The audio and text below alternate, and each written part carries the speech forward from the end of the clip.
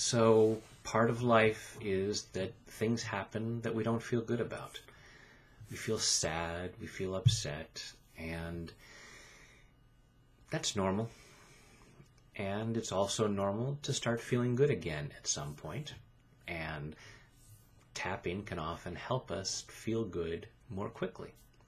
So, with whatever might be bothering you, let's do some tapping.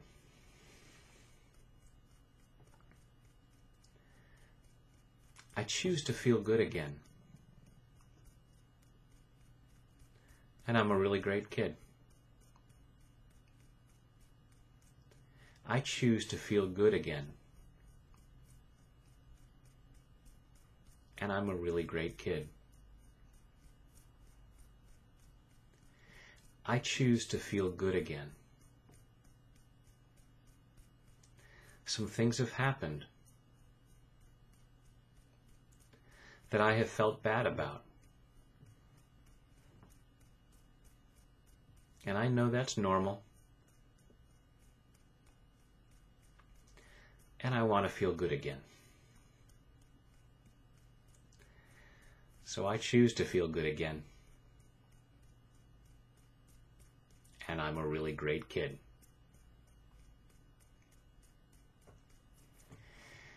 I choose to feel good again. I'm letting myself feel good again. Some things have happened that I've felt bad about. And that's normal. Maybe I've been scared. Maybe I've been sad.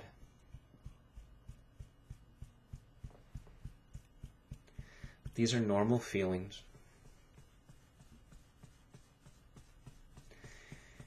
And even though I feel sad or upset, I'm still a really great kid. And it's also okay to feel good again. And sometimes people will say to me, something bad has happened. You need to keep feeling bad until I tell you you can feel good again.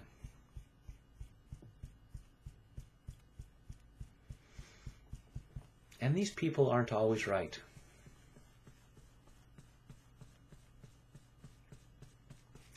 I can't feel bad enough to make anyone else happier.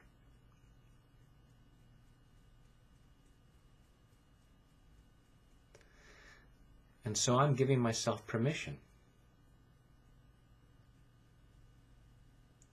to feel as good as I can, as soon as I can. And that doesn't mean I don't care.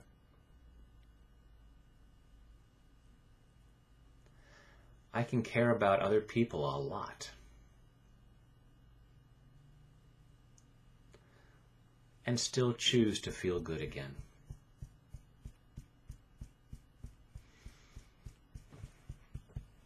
And then maybe I can help them feel good again too.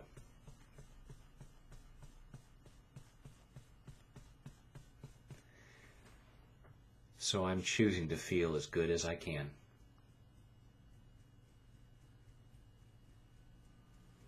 And take a deep breath.